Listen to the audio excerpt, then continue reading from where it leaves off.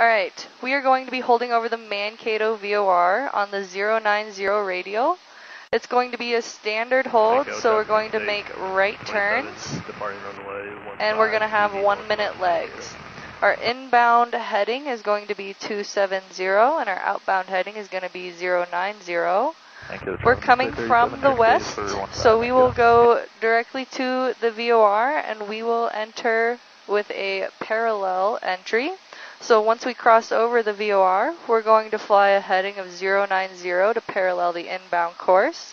And then after 1 minute on that 090 heading, we're going to make a left turn to intercept the 270 heading and fly inbound towards the VOR. Alright, so we are 3 miles from the Mankato VOR. We have our bearing pointer pulled up here. Once we get closer to the VOR, we'll start to notice that we are entering the cone of confusion. So as we overfly the VOR, our course is not going to be as reliable, so it's going to be important that we hold our heading.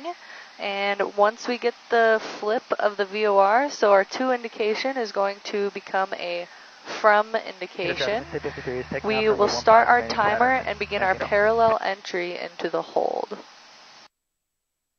Alright, we got the flip. We're now flying from the VOR, so we're going to start our timer, and we'll fly for 1 minute on this heading, and then we'll make a left turn inbound to intercept the 090 radio.